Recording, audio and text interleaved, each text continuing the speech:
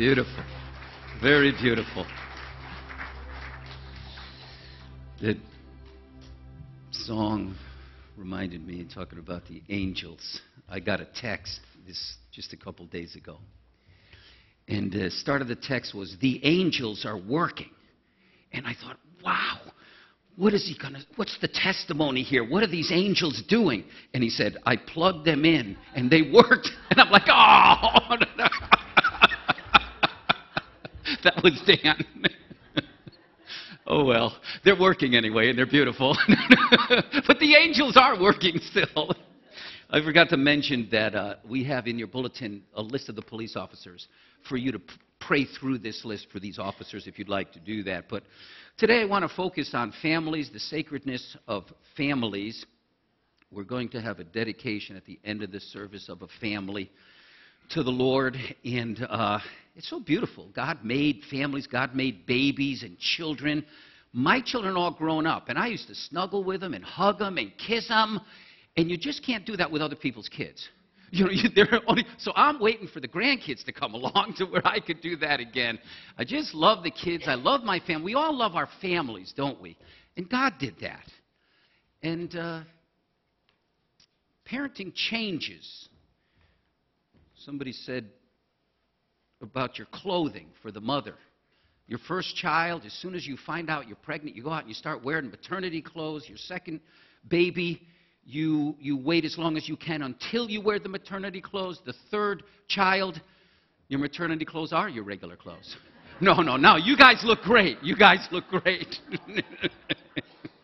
As far as worries, the first baby, the first sign of a little whimper or a cry or something, you go and pick the baby up. The second baby, you wait to pick them up until they're sort of threatening the firstborn, then you pick them up. The third baby, you teach them how to, rewind the mechanical swing. That's what happens there. For the pacifier, you've heard all this. First baby, it drops on the ground, you bring it home, boil it until you give it back. Second baby, you take your juice thing and you squeeze it off and you put it back. Third one, you just like... Parenting changes, doesn't it? The diapering, the first baby, it's like, oh, yeah, it's clean, dry, all that, every hour. Second baby, maybe every 2 or 3 hours or when it's absolutely necessary. Third baby, you kind of hope nobody notices the smell and you see that sagging down to the knees. It just changes. At home, the first baby, you just gaze at the baby, so beautiful. The second baby, you just hope that your second child doesn't hurt the baby. The third child, you kind of hide from the kids. No more gazing. So I want to talk about the sacredness of family, good, bad, and the ugly. Amen. And then dedicating a family to the Lord. So first of all, a public dedication acknowledges that children are a gift from God. The Bible says, "Behold, children are a gift of the Lord." You're a gift. You were a child once. We're all a gift of God. He gave us this life as a gift. And it's so exciting when a new child enters into a family. And we want to recognize that in dedication, that these children are given to us by the Lord. And we've set aside some special time to recognize that in having a child dedication. The next slide. Every child is handmade, customized by God. It's really profound and beautiful. The Bible says, "For you created my inmost being. You knit me together in my mother's womb. I praise you because I'm fearfully and wonderfully made. Your works are wonderful." So we recognize in the dedication that children are a gift from God, and secondly, that they belong to God. On this next slide, you kind of see giving the baby up to God. Our children belong to God, but now this is what the Lord says. "He who created you, Jacob, he who formed you, O Israel, fear not, for I have redeemed you. I have summoned you by name. You are mine." And when we belong to Him, He cares for His own. The passage goes on, "When you pass through the waters, I'll be with you. And when you pass through the rivers, they'll not sweep over you. When you walk through the fire, you'll not be burned. The flames will not set you ablaze. For I am the Lord your God, the Holy One of Israel, your Savior." So beautiful. And God, we hear this, but it's true. He's a jealous God. In the Ten Commandments, he says, you'll have no other gods before you. You shall not bow down to them or worship them, for I, the Lord your God, am a jealous God, showing love to 1,000 generations of those who love me and keep my commandments. So as parents raising children, we advantage them or we can disadvantage them depending on how we raise them and if we put in their hearts to walk with the Lord and to love the Lord. So our children are a gift from God. They belong to God. And thirdly, we have a role as parents, and dedication kind of brings this out. Mary and Joseph dedicated Jesus in the temple when he was a child. And people brought their children to Jesus. And that's what we model after. The scripture says, and they, the parents, were bringing children to him, Jesus, so that he might touch them. And the disciples rebuked them. He said, no, God doesn't care about the kids, just adults. Jesus rebuked them. And when Jesus saw this, he was indignant and said to them, permit the children to come to me. Do not hinder them, for the kingdom of God belongs to such as these. Truly I say to you, whoever does not receive the kingdom of God like a child shall not enter it at all. And he took them in his arms. I love this picture. He took them in his arms, and he began blessing them, laying his hands upon them. That's a picture of the dedication that we're doing. Scripture says for fathers to bring up their children in the training and the instruction of the Lord. The very best thing we could do for our children, the very best thing, is to lead them in following Christ. And then lastly, dedication acknowledges that others stand with us. Parenting is hard. Children, beautiful as they are, can be a challenge. And it takes a community around us. It takes a congregation, a church. It takes the grandparents and the siblings and the community, friends and family. Because when the child grows, if they are attached to other people, good voices in their life, when they get up into those teenage years, when they start to emerge from their parents' faith, you see, when they're children, they just do what mom and dad says. But when they get up into their teenage years, they start to say, wait a minute, what's going on here? And they start to think for themselves. And at that time, we want relationships with other people of faith that have a voice in that child, in that teenager's heart and life. It's very valuable. So we have a youth pastor, children's pastor. We have a children's church and a youth group. And so there's another voice besides the parent to hold them steady when the storms are blowing. Let me take a few minutes and talk to you about the sacredness of families. I put a long passage there. I won't read that, but it says basically that God made man. He created us. We're his. Then he made a woman and brought him to the man, and that was the first marriage. God made marriage, and then they had kids. And he wants them to have kids to multiply, he said. That's what that passage says. So first of all, family is sacred, and sacred means that God designed it for his purpose. God has a purpose for your life, and he has a purpose for your family. He designed families with a purpose. And so family is sacred. Secondly, family is safe. You start messing with those kids, watch out for Mama Bear. She's coming for you. Seriously. The family is a very serious thing, and it's a safe place. They say blood is thicker than water. Many of you here today prove that. You are here not because you felt like coming to this church today. As a matter of fact, it might even be a little uncomfortable. You're not used to this. Is a different style, whatever. I don't know. But you came here because blood is thicker than water, and you came to stand by this family. And it's a beautiful thing. I grew up in the Roman Catholic Church and the Russian Orthodox Church, mother, father, different churches. And I remember the first time I stepped into a church like this. The pastor stood up with his electric guitar and started singing. And I'm like, can they do that? You know, I was 24, but I grew up, and I just like didn't venture out. It was cool, but there was a man there. His name was Billy. He was about 30, 35 years old, and he was mentally challenged, and he would disrupt the service a little bit. And I watched that pastor. He was so kind, and he was so loving. I said, you know, this is a good guy. And then I listened to him as he spoke the word, as he taught the Bible. I said, that's really what it says. That's good. And it ended up being a blessing in my life. And I hope today your guests are comfortable here and that you feel God's love, you feel our love, and you're blessed by being here. Well, God's got a perfect design for raising kids. It's called family. Family protects, family nurtures, family provides, family cares for. And so socially, we go out to work, we go out to school, and then where do we come back to? Family. And we kick back. I love getting home after a long day, kicking back. It's my home, my family. I'm safe, I'm secure, I'm provided for. It's beautiful the way God did it.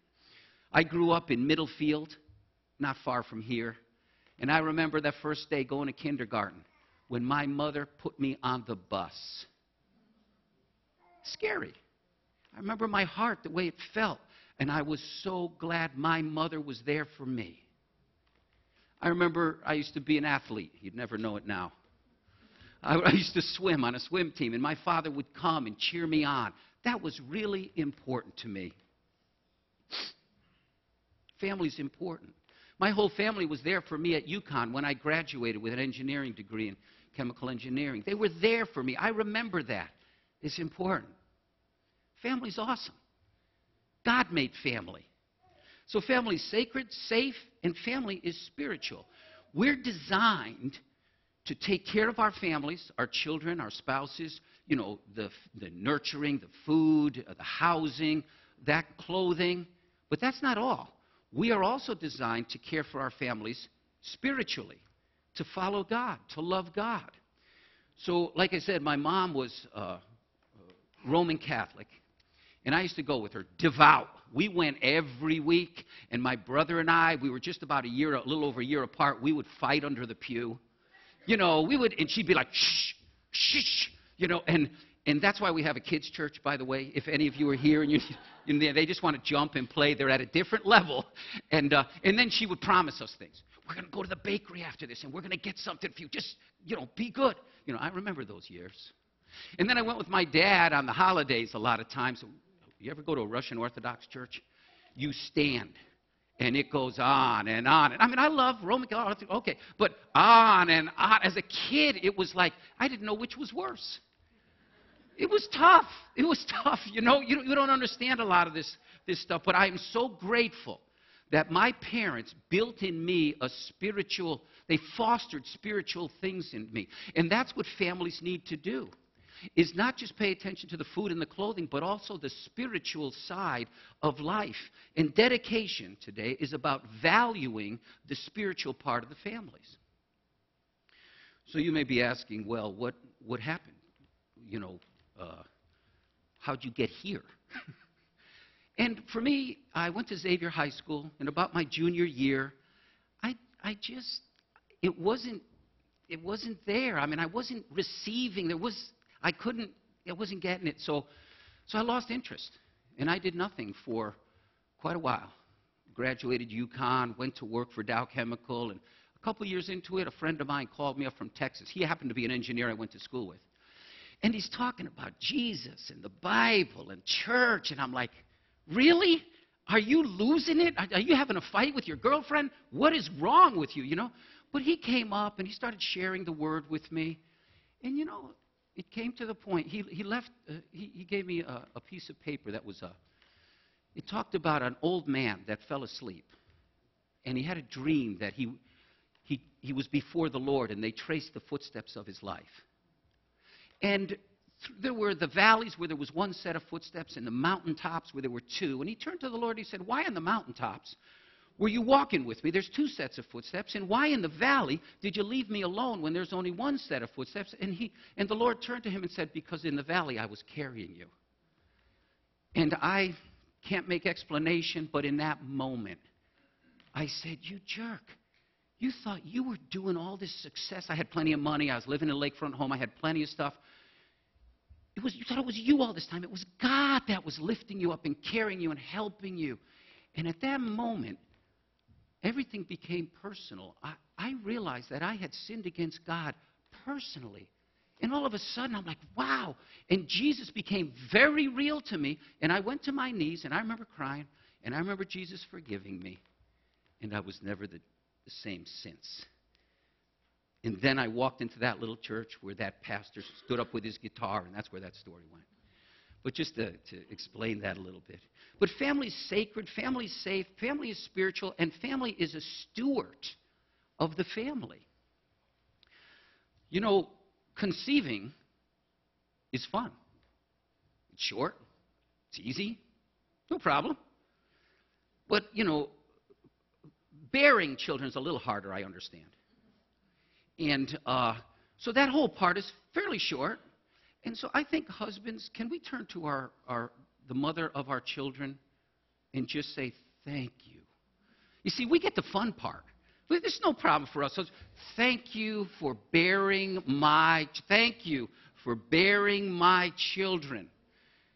That's kind of the tougher part than what we do as husbands, isn't it? In the conceiving part, Kathy and I were traveling internationally, and we were flying on Swiss Air over to Slovakia to do the national youth convention over there to speak for that.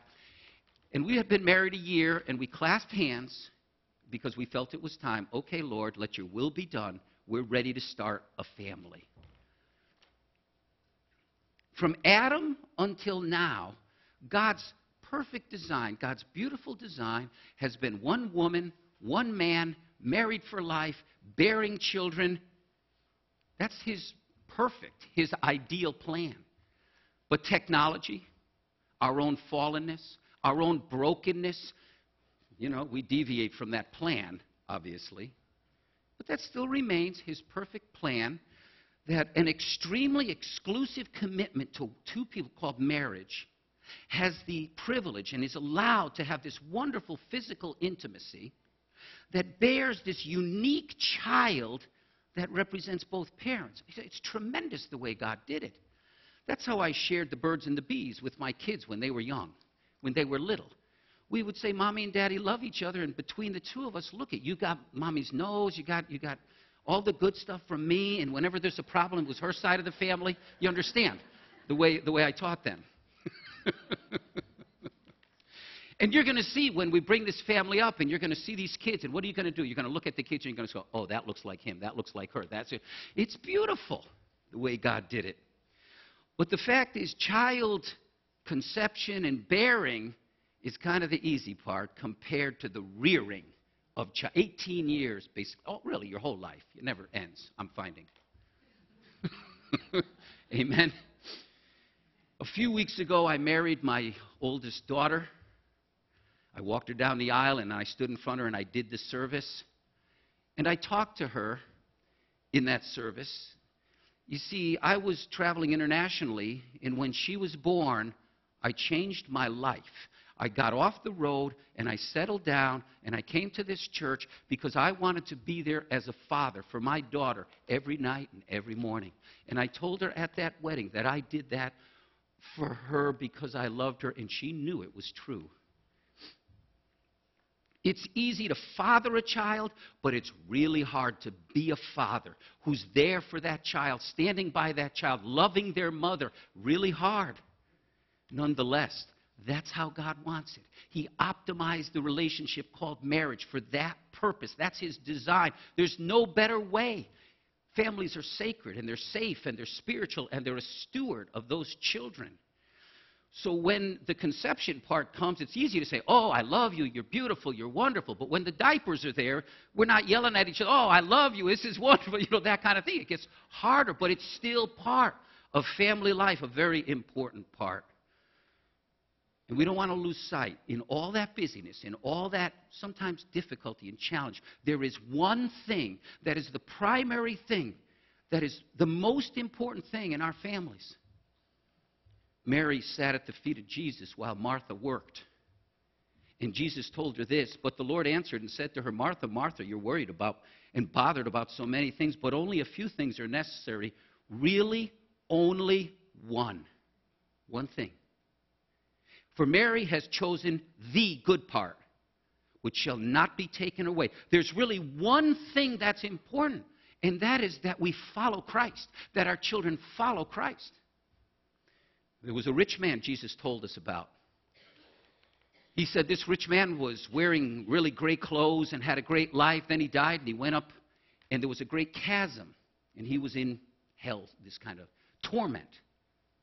And this is what happened.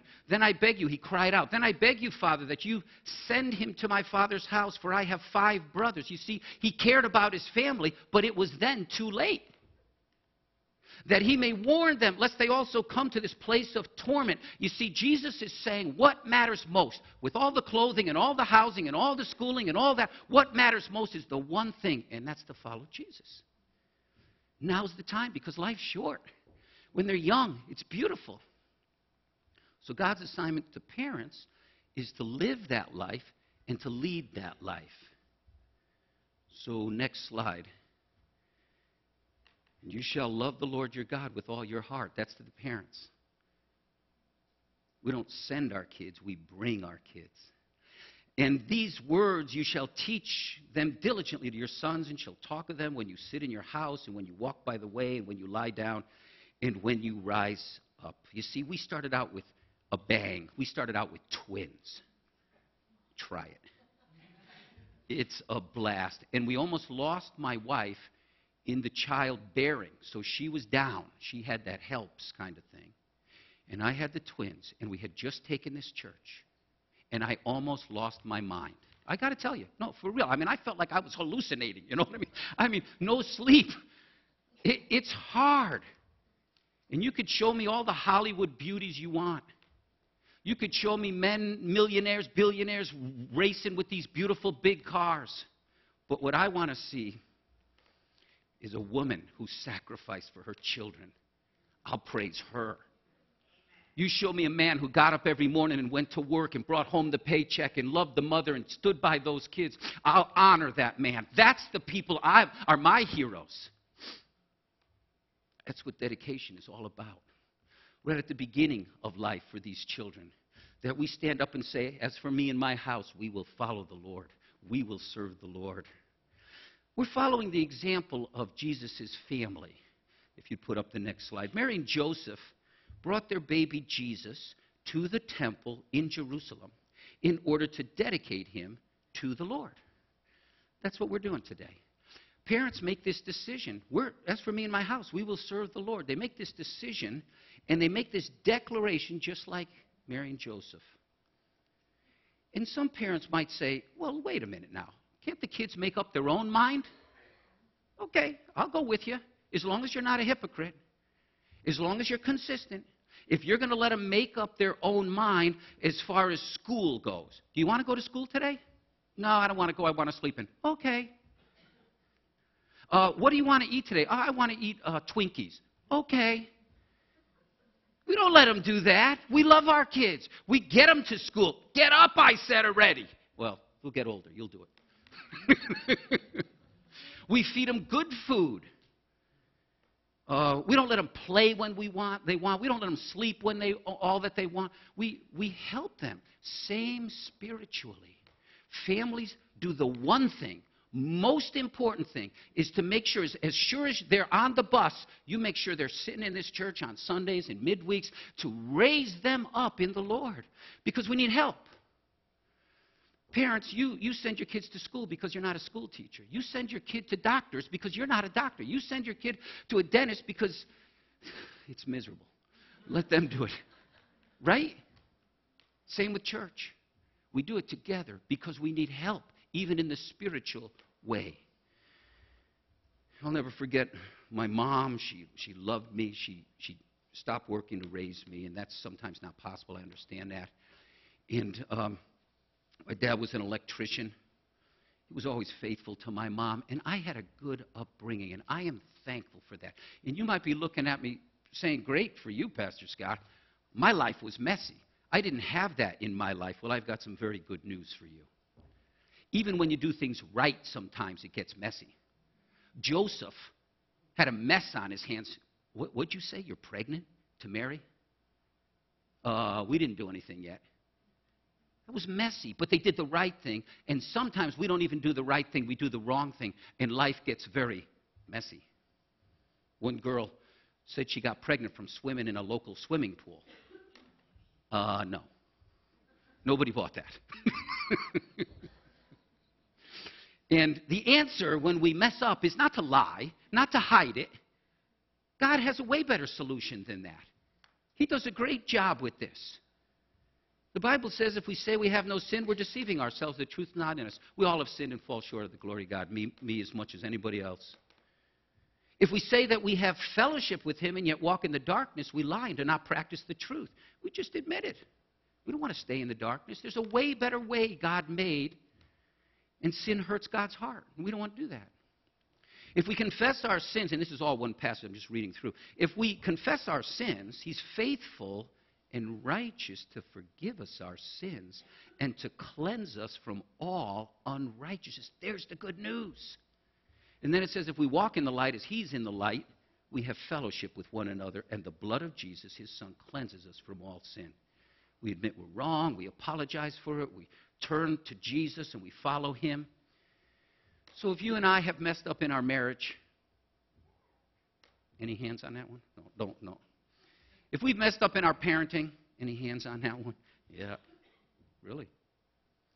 If we've messed up as a child toward our parents or brothers, whatever it is. The Bible says this in Isaiah 54. He says, fear not, for you will not be put to shame. Neither feel humiliated, for you will not be disgraced, but you will forget the shame of your youth. You see, when you come to Christ, and you're forgiven. For your husband is your maker, whose name is the Lord of hosts, and your Redeemer is the Holy One of Israel, who is called the God of all the earth. For the God has called you like a wife forsaken and grieved in spirit, says your God. We could get so down the wrong roads, mess up so much, but God has made a way for us. The devil wants to keep putting you down, but God wants to lift you up. I'm an engineer. When I designed things, I would design them to include operator error, operator hostility. When someone wanted to sabotage the equipment, I made sure they couldn't blow it up. I was in a chemical plant. They couldn't blow things up there. I had to make sure of that. God did the same thing. He's smarter than me. Amen? When God designed this world, He made sure that He was going to handle anything that went wrong. You think He was shocked the first time you had a marriage argument? The first time you failed at a parent? As a parent? They can't be parents anymore. They failed this time. He was ready for it. While we were yet sinners, Christ died on the cross for us. He demonstrated His love to us while we were yet sinners. It's incredible. God knew things were going to blow up, things were going to get messy, and we were going to mess up. And He was prepared for that with a thing called grace. Grace. We can't earn it. It's a gift of God. We can't work off the debt. No such thing. He just forgives it. He removes our sins when we ask forgiveness. And so the scripture in Isaiah 61 says, instead of your shame, you'll have a double portion. And instead of humiliation, they'll shout for joy over their portion. All the hurts and failures and pains that come out of marriage, and I'm talking to all of us here, parenting, family life in general, God's love wants to shine through. And our love should shine through to people who are struggling in these ways. We love people. The skin horse had lived longer in the nursery than any of the others. He was wise, for he had seen a long succession of mechanical toys arrive to boast and swagger and by break their mainsprings and pass away. And he knew that they were only toys and would never turn into anything else. For nursery magic is very strange and wonderful, and only those playthings that are old and wise and experienced, like the skin horse, understand all about it. What is real? Asked the rabbit one day when they were lying side by side near the nursery fender. Does it mean having things that buzz inside you and a stick-out handle? Real isn't how you are made, said the skin horse. It's a thing that happens to you. When a child loves you for a long, long time, not just to play with, but really loves you, then you become real. Does it hurt? Asked the rabbit. Sometimes, said the skin horse, for he was always truthful. When you are real, you don't mind being hurt. Does it happen all at once, like being wound up, he asked, or bit by bit? Well, it doesn't happen all at once, said the skin horse. You become. It takes a long time. That's why it doesn't often happen to people who break easily, or have sharp edges, or who have to be carefully kept. Generally, by the time you are real, most of your hair has been loved off. And your eyes drop out, and you get loose in the joints and very shabby. Amen? Amen? Amen, parents? Grandparents? Amen? But these things don't matter at all. Because once you're real, you can't be ugly. Except to people who don't understand. That was the Velveteen Rabbit, as many of you know. That's kind of the way it is. We go through life loving our children. It's a huge sacrifice, but it's good and it's right. And that's why we dedicate them and dedicate ourselves to the Lord. Moms and dads, you're beautiful. It's tough, but it's good. I told you I married my daughter a few weeks ago, and I posted afterward on Facebook. You could put up the picture of my daughter there. What they do now, I guess, or what she did, was do first look. They call it first look.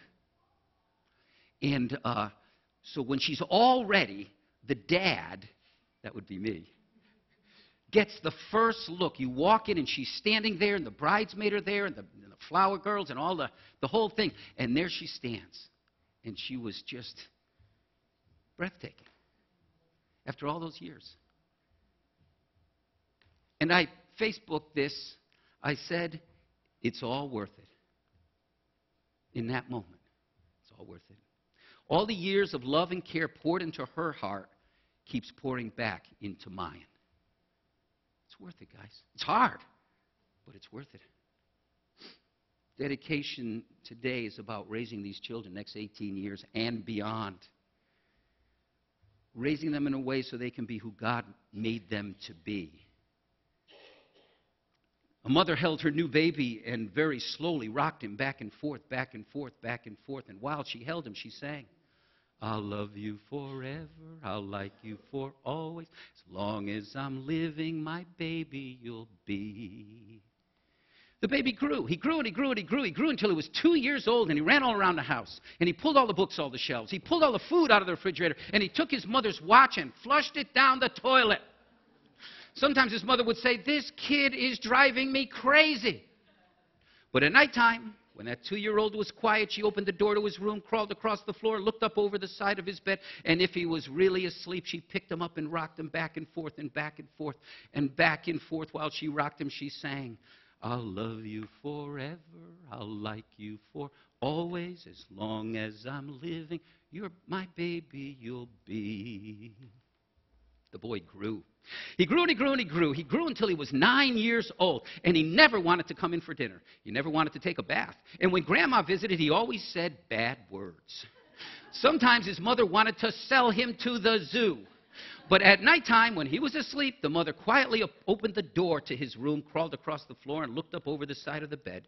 If he was really asleep, she picked up that 9-year-old boy and rocked him back and forth and back and forth and back and forth. And while she rocked him, she sang, I'll love you forever, I'll like you for always, as long as I'm living, my baby you'll be. The boy grew. He grew and he grew and he grew. He grew until he was a teenager. He had strange friends, and he wore strange clothes, and he listens to strange music. Sometimes the mother felt like she was in the zoo. But at nighttime, when that teenager was asleep, the mother opened the door to his room, crawled across the floor, and looked up over the side of the bed. If he was really asleep, she picked up that great big boy and rocked him back and forth and back and forth and back and forth. While she rocked him, she sang, I'll love you forever, I'll like you for always, as long as I'm living, my baby you'll be. Well, that teenager grew. He grew and he grew and he grew. He grew until he was a grown-up man. He left home and got a house across town.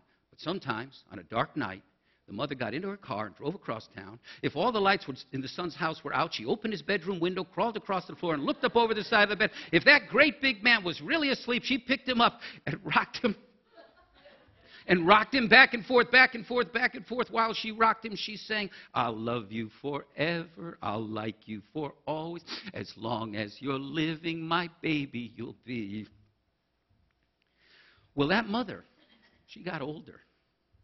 She got older and older and older. One day she called up her son and said, you'd better come and see me because I'm old and sick. So her son came to see her. When she came in the door, she tried to sing the song. She sang, I'll love you forever, I'll like you for always. But she couldn't finish because she was too old and too sick. The son went to his mother. He picked her up.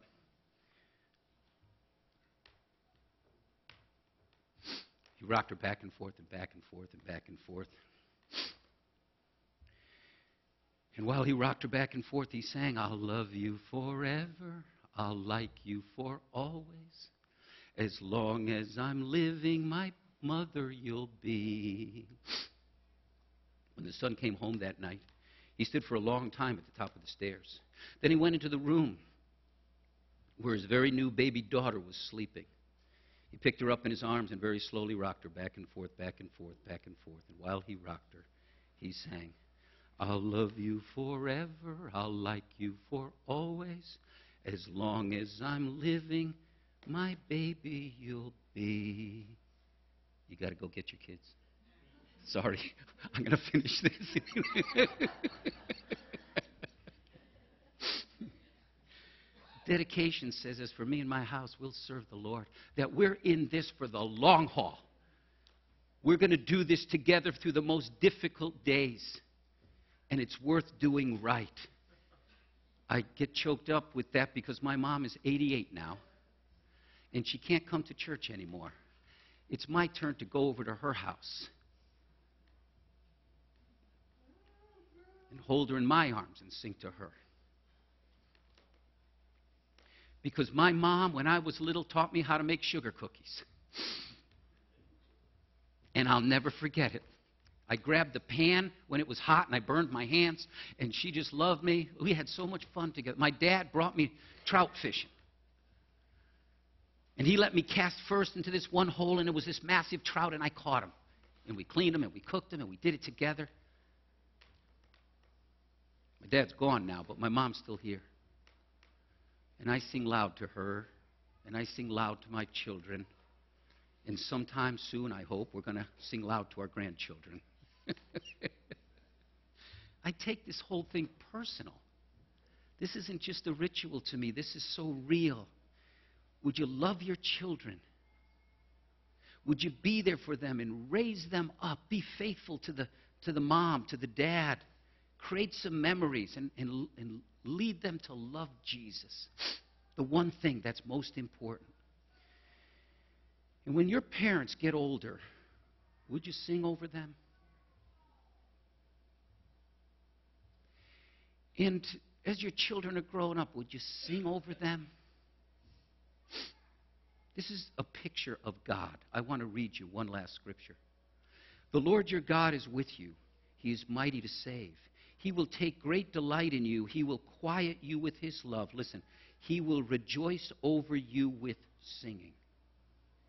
You see, God sings over you. He loves you. And we're created in his image. So we sing, and I'm even saying it metaphorically, that we just love others. I'll love you forever. Picture him singing over you. I'll like you for always. God, you can't love me. You can't like me. Look at what I've done. No. I'll like you for always.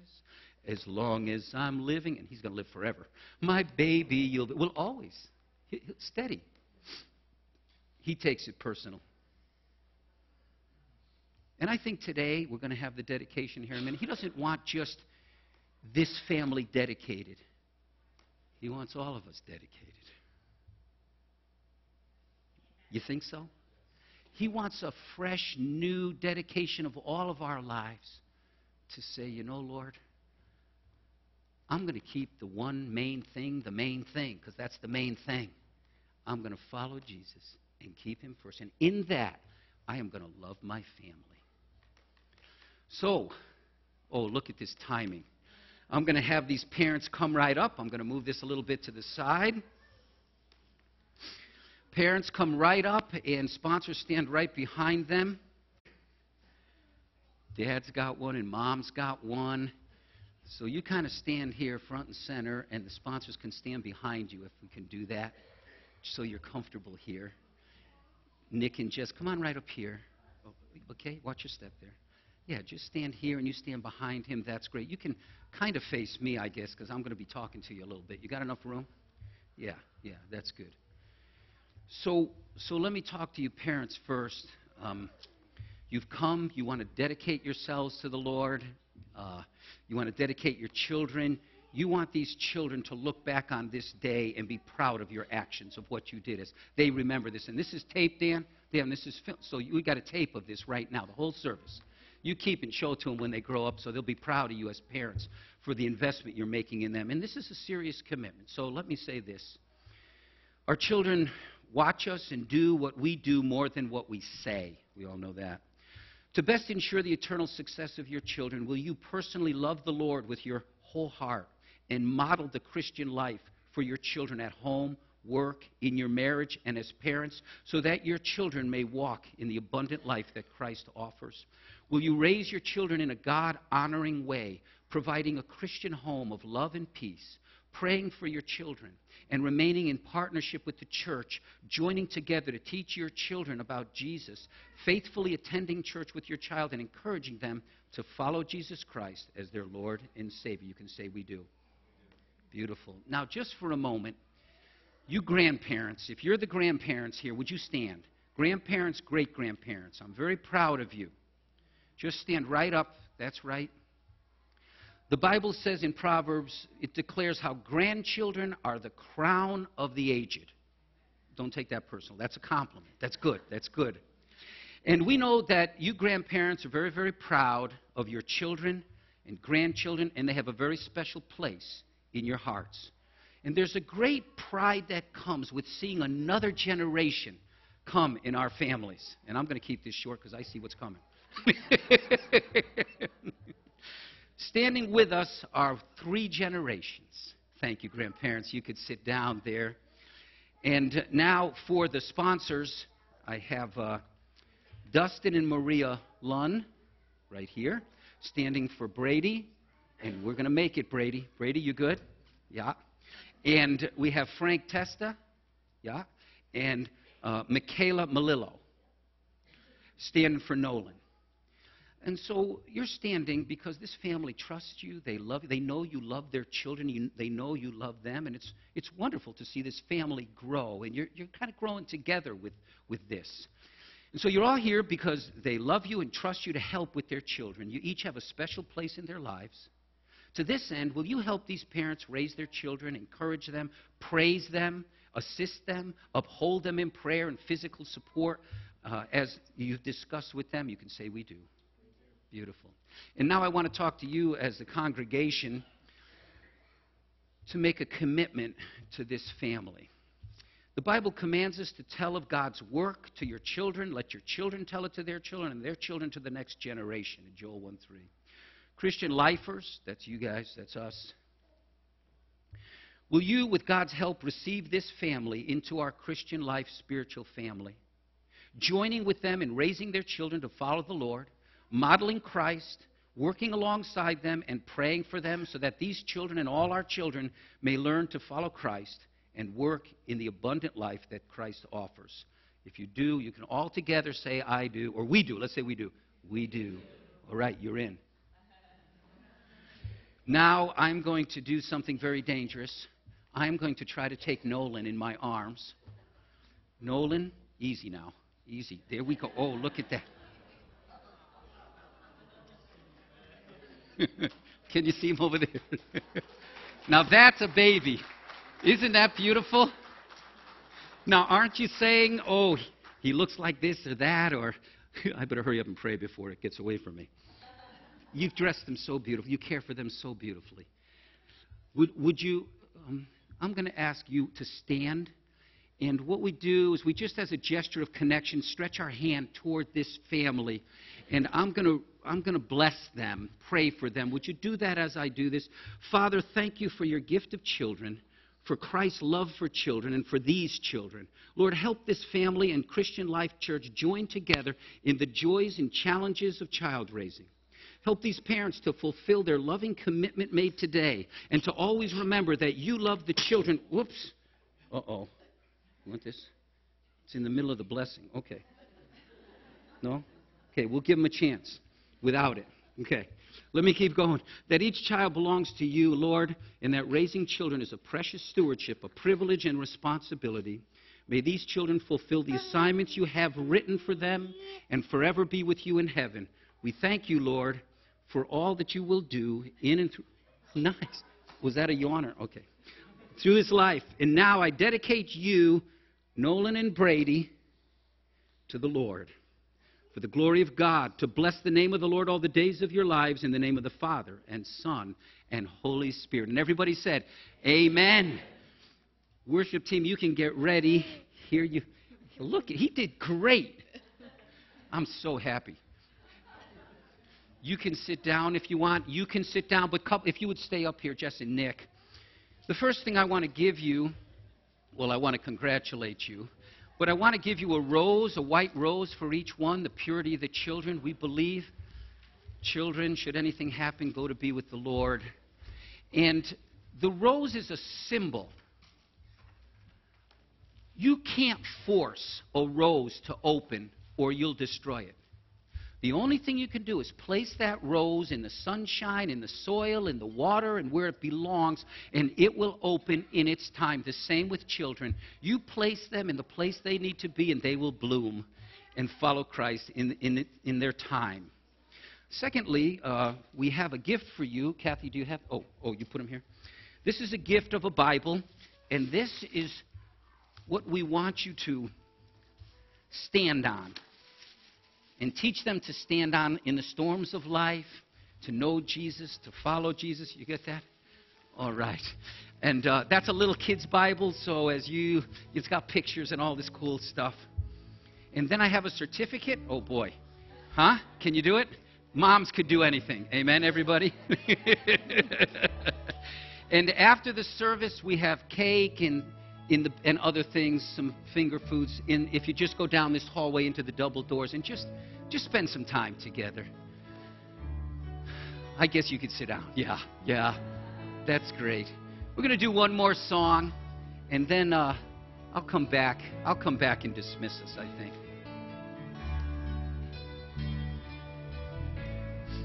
Would you stand with us?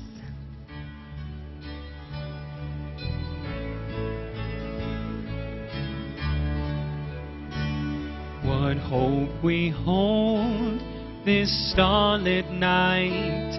Our King is born in Bethlehem. Our journey long, we seek the light that leads to the hollow in manger ground. What fear we felt in the silent age, 400 years can he be found, but broken by our baby's cry, rejoice in the hollow in manger ground.